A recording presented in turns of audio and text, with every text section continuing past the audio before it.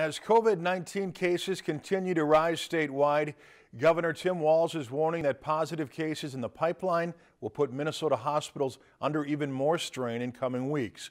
He and health officials urged Minnesotans to rethink small Thanksgiving gatherings and stay at home instead. Understanding this, we're making it very clear, and I just can't tell you, you need to not gather with people on Thanksgiving outside your immediate family or people who've been quarantined. That's pretty clear. Right now, frankly, any gathering of more than a few people and with more than your immediate household presents a much higher risk than was the case even a couple of weeks ago. So we are asking you. The health guidance is getting more conservative in this sense to help us slow the spread of COVID-19 by celebrating only with members of your immediate household. Last week, the governor announced new COVID-19 restrictions for the state, including 10 p.m. closing times for serving food and drinks inside bars and restaurants. The governor said today we should be prepared for more restrictions to come. We made the moves on bars. I think as we speak right now, and I have been on nonstop, I think it's obvious we're going to have to do more mitigation measures.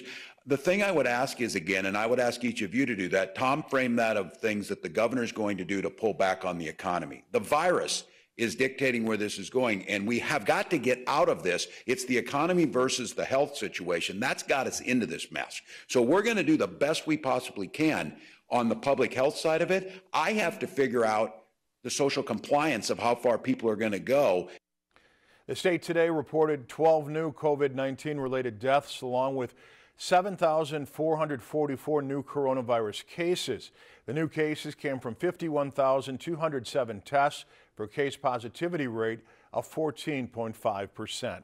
In the Lakeland viewing area, there were 433 new cases. The counties with the most today include Crow Wing County with 92, Itasca County reports 66, Todd County with 32, Morrison County 32 as well, and Roseau County had 31 new cases today. There are currently 1,559 people hospitalized with COVID-19, a number that's up 336 from a week ago. Of those hospitalized, 324 are in ICU, up 75 from a week ago. Health Commissioner Jan Malcolm called the numbers very terrifying. Lakeland News is member-supported content. Please consider supporting Lakeland News today.